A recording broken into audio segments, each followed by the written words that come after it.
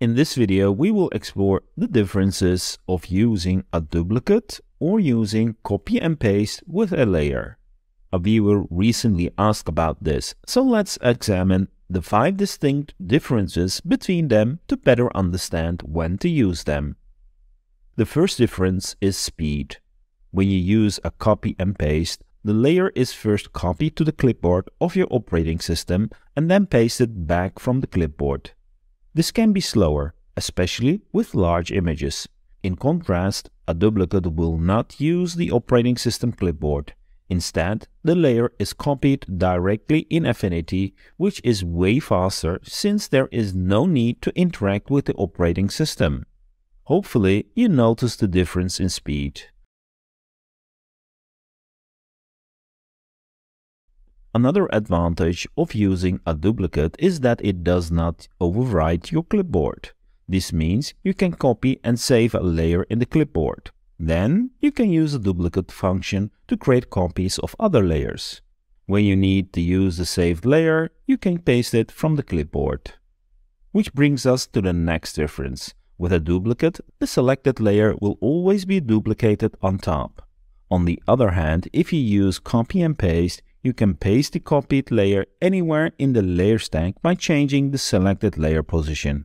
With a duplicate, you will need to manually move the duplicated layer to the correct position after duplicating. One feature exclusive to the duplicate function in Affinity is called Power Duplicate. When you make a duplicate and make changes to it, those changes will be applied to the next duplicate action.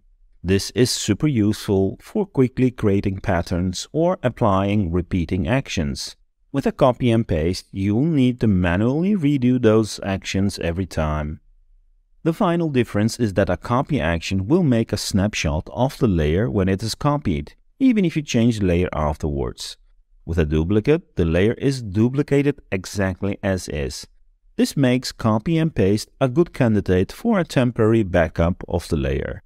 Since copy and paste works with your operating system clipboard, you also get all the benefits of using a clipboard, like copying and pasting between documents or applications.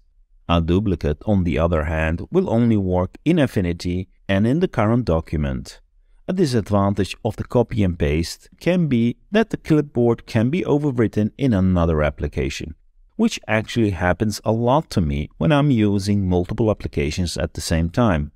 If I don't immediately paste the layer in Affinity, the chances are that I will replace my clipboard in another application. I hope this helps you understand the differences between using a copy and paste and duplicating. Thanks for watching, and I'll see you in the next video.